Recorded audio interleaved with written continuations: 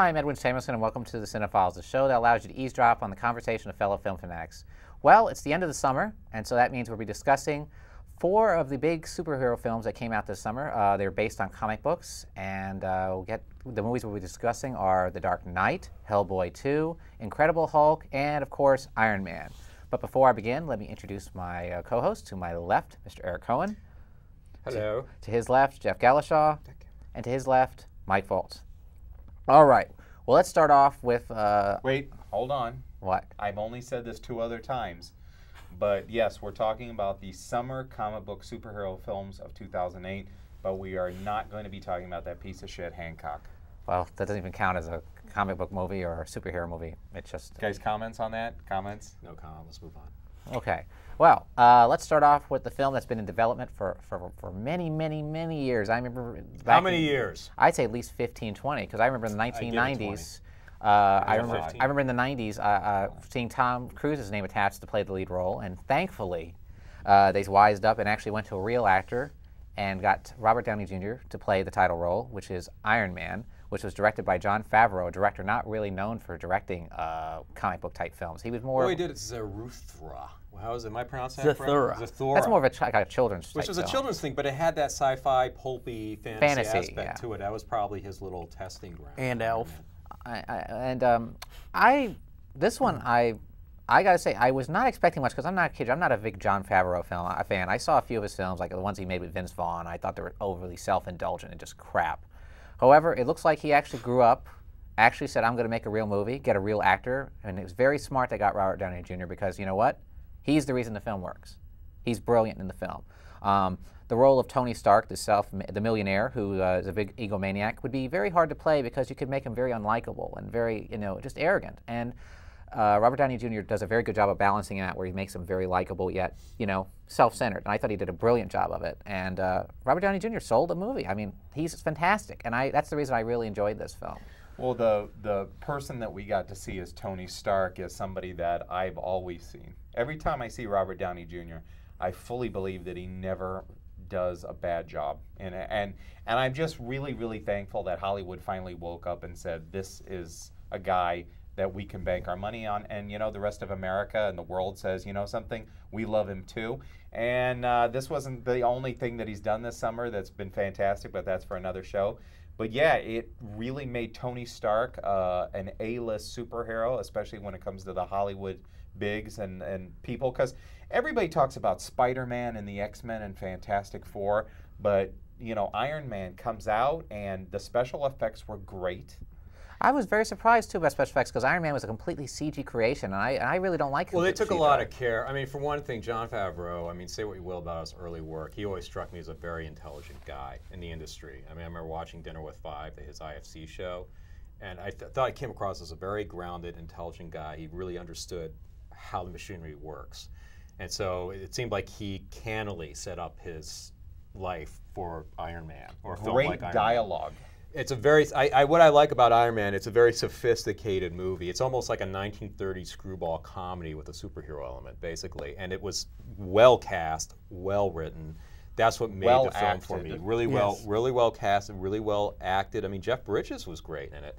A villain that you weren't sure about. But Robert Downey Jr., when they announced his casting, he had a huge fan support behind that. Everybody was like, yes, and that's probably why the studios were like, okay, let's give it to him. Let me ask you guys, and I know you guys both read the comics. I know you at least read comics. I'm not a huge I'm not like a superhero fan. I'm more of a writer, artist fan.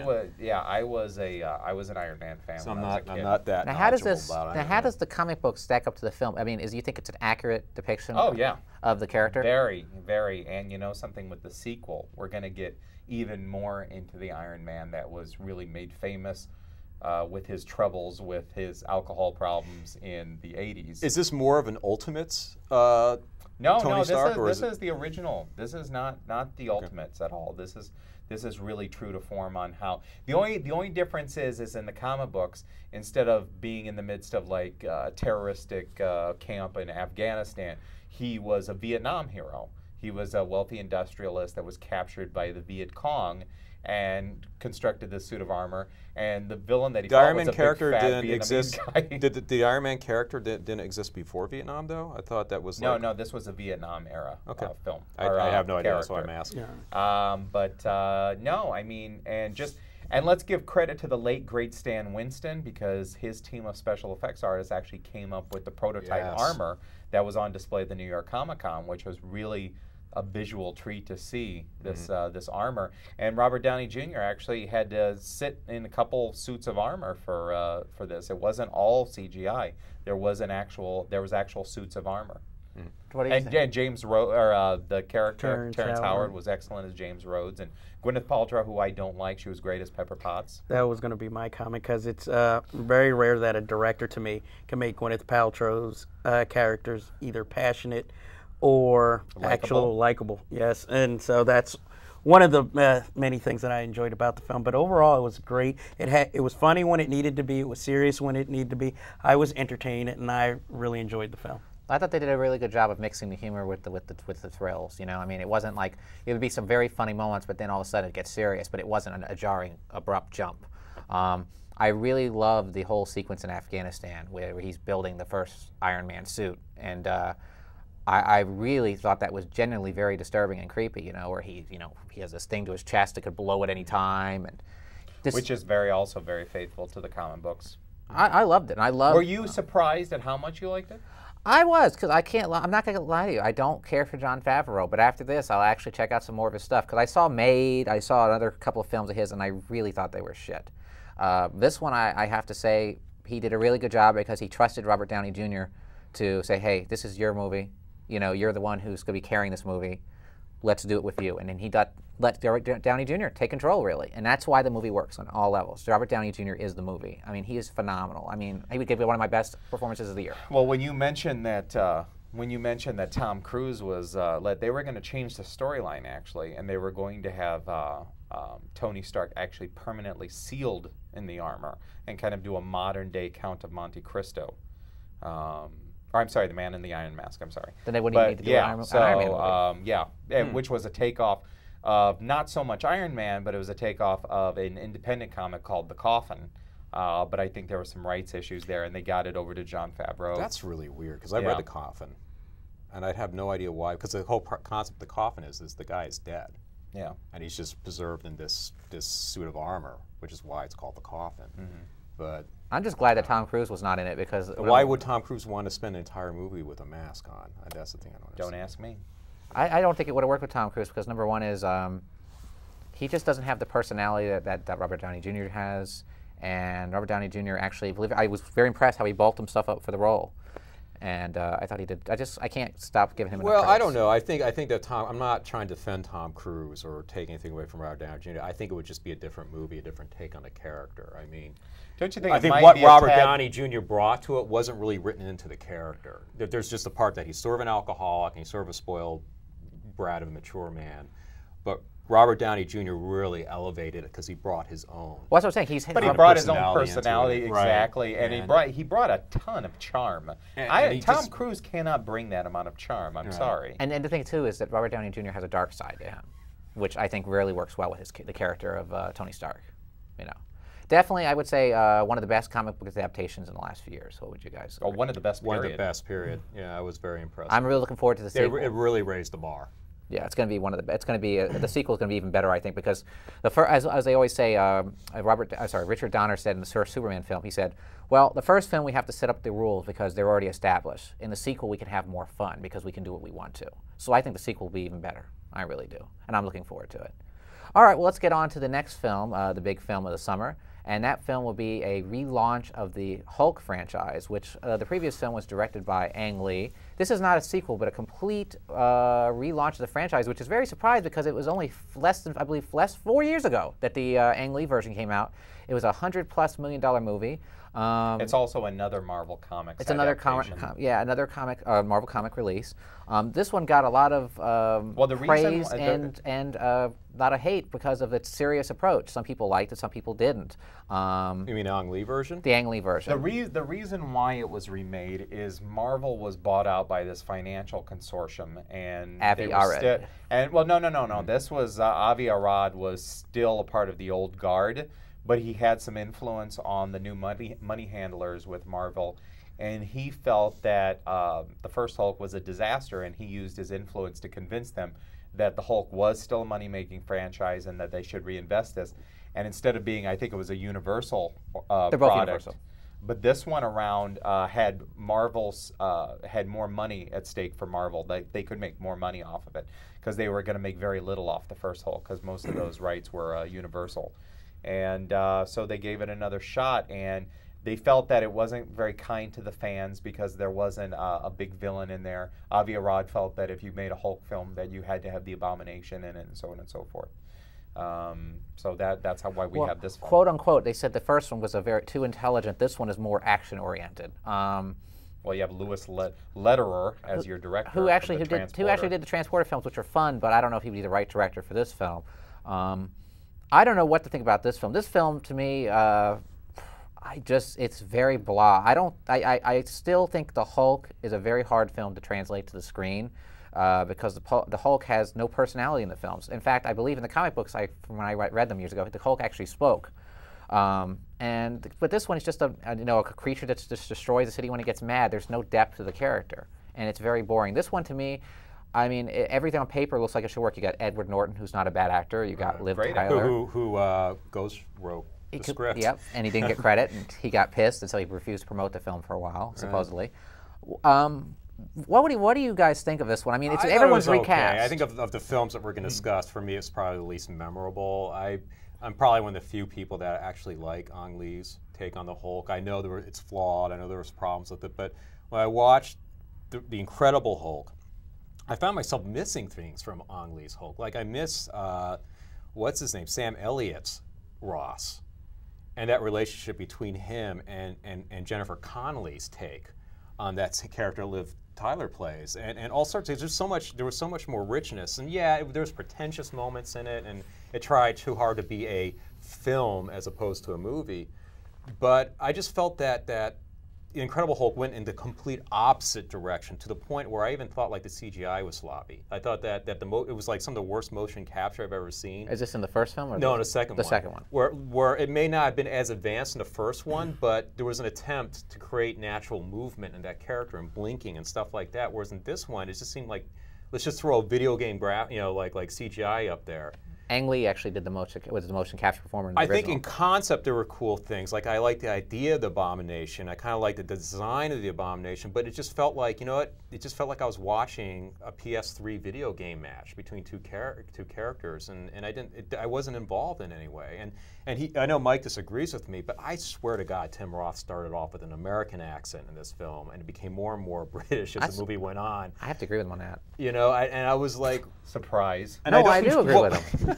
Because he does. I mean, there's something unusual about the way he's in the movie. I understood Eric's comment before I saw the movie because he saw it before me. I don't see any of that in there. He was supposed to be an American military man. No. He said in his interview that it wasn't a big deal. Actually, Emil Blonsky was a Russian agent. That's what it was in the movies. His accent changes in the movie. But they just went with it. Or in the comic books. In the movie, he's British. He's a British special forces guy. In the movie, he was a guy who I thought my impression was this. No. They announce it before he comes in that he's on loan from the Royal Navy or whatever. No, they don't. Yeah, they do. Where? Go back and see it at the beginning when he's getting off the helicopter. You show me the screenplay. I'll buy you a burger. Jeff, please, could you go for it? Okay. I don't think as deeply about this film as apparently everybody else does. I was entertained. It was okay, but pretty much a day or two after it, I could forget it. I barely remember it. I thought Edward Norton was good in it. I did think he was Edward Norton. I thought he did a very. I thought he was better than Eric Bana. In some ways, he was better than Eric Bana, but. And the thing too is, I mean, Nicholas. Yeah, I'm agreeing with Edwin now. Nick Nolte, who was in the original. I don't know what to think of him as a villain or a bad guy in the movie, but he was an interesting villain. I thought Tim Roth was nothing against Tim Roth. I thought his character was very boring, and it's very much like the same film. The two creatures fight, and that's it. You know, it's boring. I thought it was a fun popcorn movie. Nowhere near as good as Iron Man. I like the first Hulk, and I like the second Hulk. Which one do you like better, though? You know something? I think stylistically, I like the first one. I like the storyline of the second one a little bit better. I like the way that Ed Norton is on the run at the beginning. It's not quite an origin story. It's him on the run. I liked him in Brazil. I thought that was an interesting take, that he had managed to escape all the way to Brazil. And I loved the chase scene throughout the slums on the hills. I thought that was great.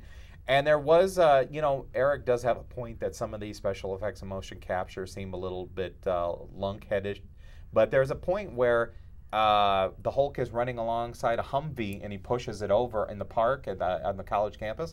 It looked amazing. I thought it looked amazing. I thought it looked like the Hulk was actually there running.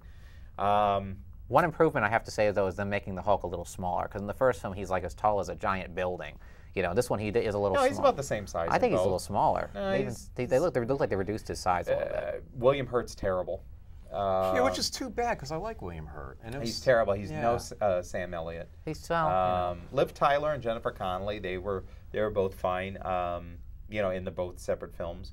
Like I said, I enjoyed it. I liked Tim Blake Nelson, his little goofy role as the kind of college campus. Oh, what was he? He was kind of like the deep throat that was helping Bruce Banner with the situation, and then he becomes the leader. Right. Which is another famous Hulk villain. I like the way they set that up, and of course, we'll probably not see a sequel to this film because it didn't do that well. Yeah. It had a great opening weekend, but the drop-off was... Yeah, it looks cheap also. Let's move on. Let's move on to the next one. All right, well, the next... Oh, by the way, the final thing I have to say, I love Stan Lee's cameo. Awesome cameo. Love the way that's set up. Actually, and he had a great cameo in Iron Man. But I thought Iron Man was the best Stan Lee cameo ever. It was just a nice, quick moment. It was hilarious. Yeah, it was That's a good my one. 2 cents. Uh, All right, well, let's get on to the, I think, this is my opinion, the best comic book film I've seen maybe ever. And I was... actually, let's go to the next one that was released after the Hulk. Let's go timeline. Okay, I'm going, no, it's the Dark Knight. No, Hellboy 2 came out. Hellboy 2 came out before. All right, well, I'm going to give it to you. Go Save ahead. the best for last. You go, Mike. Jeff. Hellboy 2. Hellboy 2, which is the continuing adventures of Hellboy. Now, I'm going to admit, I was not the hugest fan of the first one. I didn't think it was totally horrible. I just didn't really get into it because he was just facing all these monsters, and it just seemed like there was nothing behind it. This one, I liked a lot better because there was a villain who wasn't truly too evil. You could see where he was coming from, his point of view. And I like that I cared more about the characters this time because I feel like they gave them more of a background and story and a reason for you to care about the characters. The one thing is a minor thing, but I really enjoyed was the new character they brought in who was the Mist in that, what is it, the suit? Yeah, that's a Professor. No, it's not. No. His name is. He's the German guy. I want to say Kurt something. Johann Strauss. Johann Strauss. Yes, to me he was like the comic relief of the film, and he really helped move the movie along. My only quibble, and it's a small one, was that I missed David Hyde's voice work from the first film because I preferred his voice work as Abe Sapien than actually using Doug Jones, who is the physical embodiment of Abe Sapien in this film. But I have to say, I surprisingly enjoyed it, and unfortunately, after The Dark Knight came out, its box office seemed to disappear along with the film. Edwin, did you see the film by any chance? I'm not going to see it. Sorry. Okay, so Eric, what are your thoughts on the I liked film? it a lot. I like Hellboy 2 a lot. In some ways, it's even better. I liked the first Hellboy. I maintained it. I think it's the best translation of H.P. Lovecraft. Even though, you know, I just thought it was the best visualization of a Lovecraftian scenario on film, the first one. But yeah, I thought Hellboy 2 had a lot of heart, which I really liked. You really felt for the characters. It was a nice rapport amongst the actors playing them. I liked how the villain wasn't. You understood where he was coming from. We were afforded a little bit of sympathy towards him, and there were some interesting moments where the heroes were challenged in certain ways. You know, like Abe Sapien is willing to, you know, give up all humanity just because he loves this princess character, which I thought was interesting. And yeah, I think this film shows more imagination than most films we've seen in probably the last Oh, the 3 to Goblin 5 Market years. sequence is just. I mean, this guy, amazing. Guillermo del Toro, the Goblin Market thing, it's like out of a Terry Gilliam fever dream, you know, what this guy produces. The script was funny. It had its dark moments. I think Prince Noir, the main villain, I thought he was a great villain. I liked his henchman, Mr. Wink. I liked Hellboy on his perception of trying to do the right thing, but also being scorned by the general public as a monster. I think two of the most amazing. And it doesn't get cliche too, because that's a cliche thing. No. You know, so from Frankenstein onwards, that's always been sort of a theme in a lot Yeah. of films. But they didn't. It was handled very well. Two of the most amazing scenes in the film, and Edwin, just on these scenes alone, you should be seeing it. Sorry. But there's this one scene where Hellboy kills this plant elemental that is supposedly the last of its kind, and it's like a big monster. It's like destroying the city. But once he kills this thing, there's this like moment afterwards that's like incredibly beautiful, but also remarkably sad. And you sit there and go, "Wow, this monster's been destroyed, but I feel horrible about it." And another thing, Edwin, why you should see this, maybe catch it on DVD, is there is this wonderful scene where Hellboy comes and his team meets the Angel of Death. Oh, that's a great And scene. that is one of the great, that creature is so amazing, that monster is so amazing that it surpasses Cronin, the clockwork villain from the first Hellboy.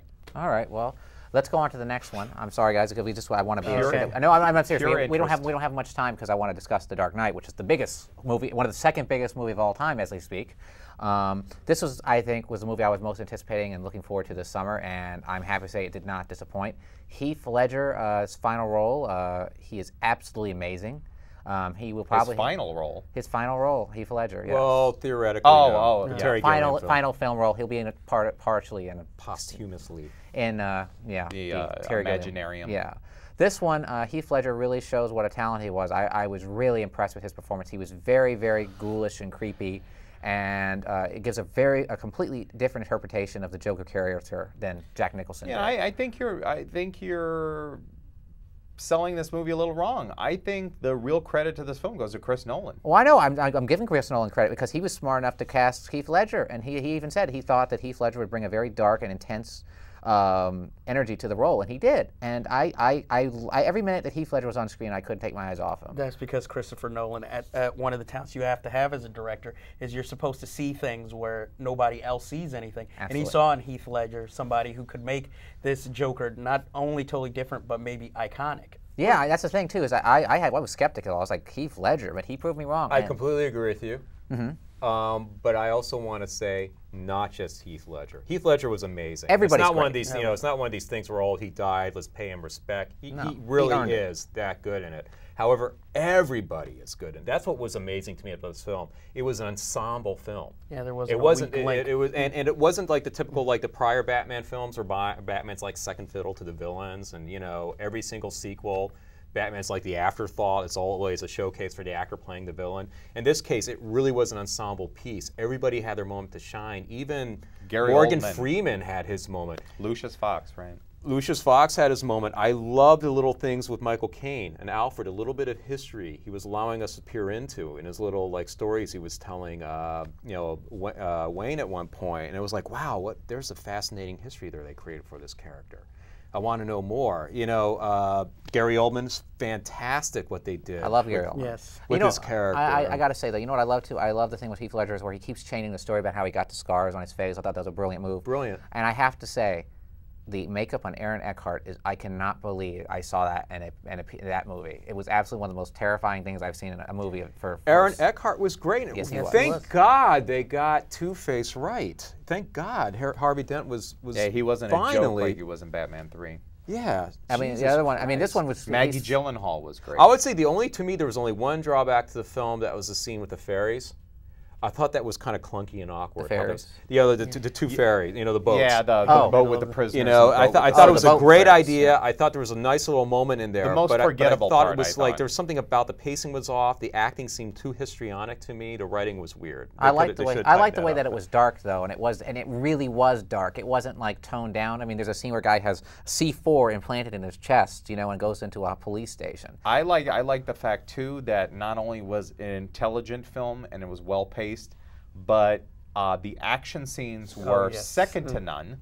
And Very the way well done. Nolan had edited it, he did a wonderful job of cross-cutting and getting It's such an scenes improvement back in- over his action direction from the first Batman film. Which, don't get me wrong, is still a damn good movie, but this one even improves on it. I think he learned a lot from the first film and took those lessons and put them in this next But film. the most This amazing film. thing was the way that he grounded it in a reality we haven't seen superhero films done in ever. I don't think in the 70s you had like the Spider-Man TV series and they made it in the real world only because it was cheap to do it that way.